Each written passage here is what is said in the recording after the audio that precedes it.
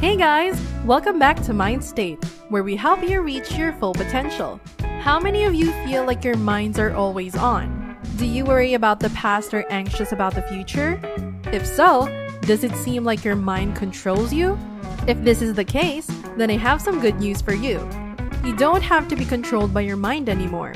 In this video, I will show you how to take control of your thoughts and make them work for you instead of against you. In the morning, you may wake up feeling energetic and ready to start the day. Your mind, however, will probably make you press the snooze button and sleep in for a few more minutes. You might decide that it's a good idea to be healthier and eat less sweets, but then your mind might make you break that promise by eating a large piece of chocolate cake. After eating it, you might feel guilty about what you've done. Or perhaps your mind has focused on preparing for this interview by reminding you of your best qualities. However, it might also remind you of any flaws that employers want you to avoid discussing during an interview, such as past failures or rejections from other jobs.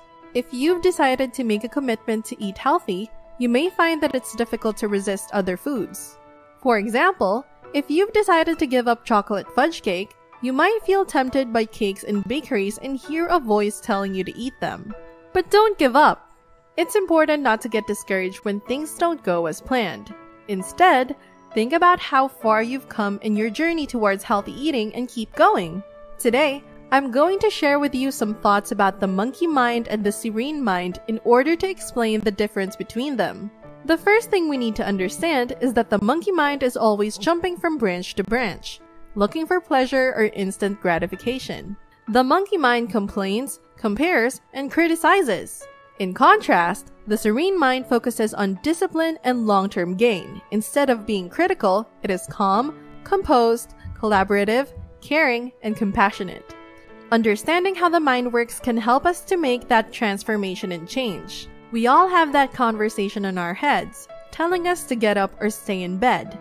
There's one voice that says, "You've had a tough week and need more rest," while another says, "This is going to be the start of a great week, so get up and go for it." The mind is like a monkey that jumps from tree to tree, but it can also be a lake. Intelligence can be proactive and focused on getting proper rest, which will help you have a good day and week. You know how you can sometimes eat something and it tastes delicious, but then the next time you try it, it's just not as good? That's because when we experience something like eating fries, we use our memories to decide whether or not we like it. We also use our memories to decide if we want to do something again, like eat fries again. This is how habits are formed. So in short, if you want to change your eating habits, start by changing the way your brain remembers those foods. I know, we're all busy. But there are actually a few things you can do right now that will make your life much easier in the long run. And they don't even involve spending a bunch of money. The first thing is to invest in some good habits. The second is to start noticing your bad habits. The third is to create systems for making sure those good habits stick around and those bad ones don't get the chance to sneak back in. Let's break it down. First, invest in some good habits that'll help you be more productive and efficient at work and at home. Second, start noticing when you're doing something that's not so great for you, and start working toward changing it. And third, create systems that allow you to keep up with those new positive habits without having to think about them every time. Because if you did have to think about them every time, they wouldn't last. I'm sure you've heard it before. You can do it all at once.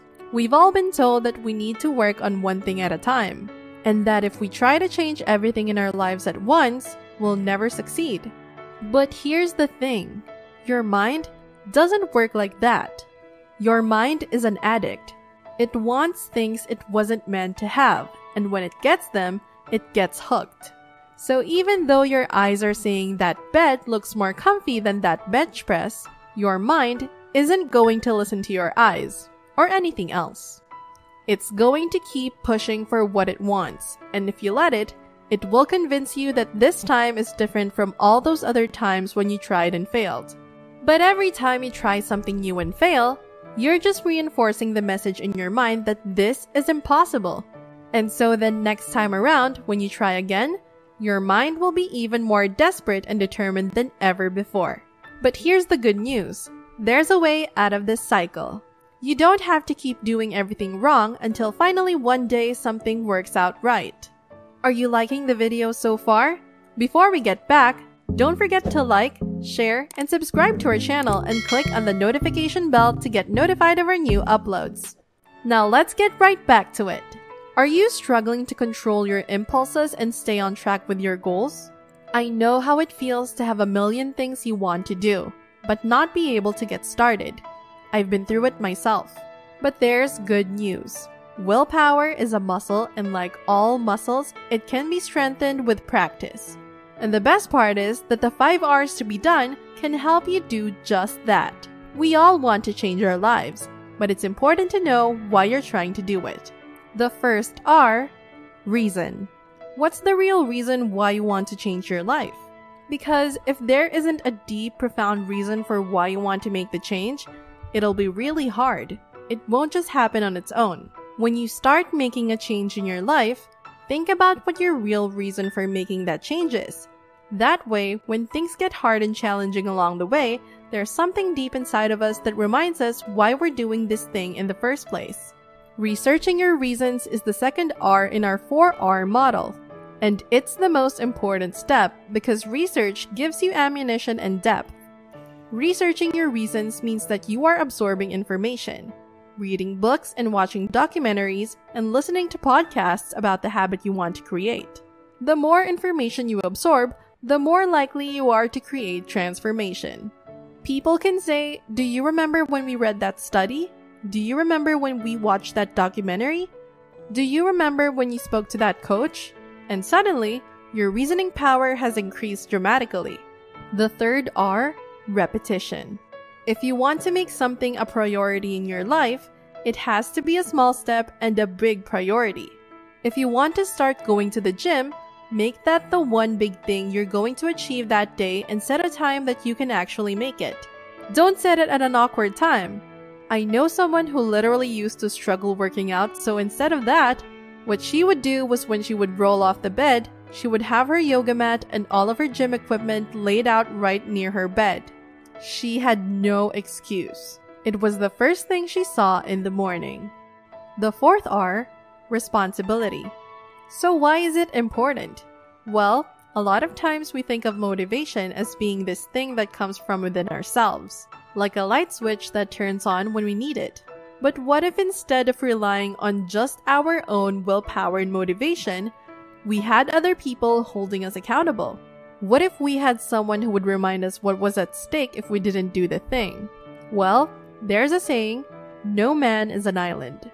And it means exactly what it sounds like, that even though you may feel like you're alone sometimes, and that no one else can possibly understand your struggle or empathize with your pain, there are always others out there who have been through similar situations themselves.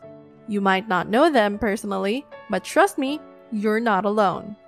And last but certainly not least is reward. Reward is the fifth and final step to strengthening your serene mind.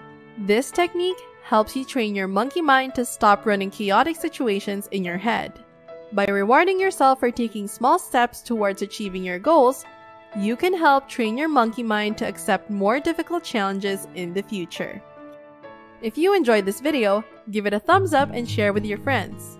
Did you enjoy and learn how to end lazy behavior forever? We'd love to know. So leave a comment below.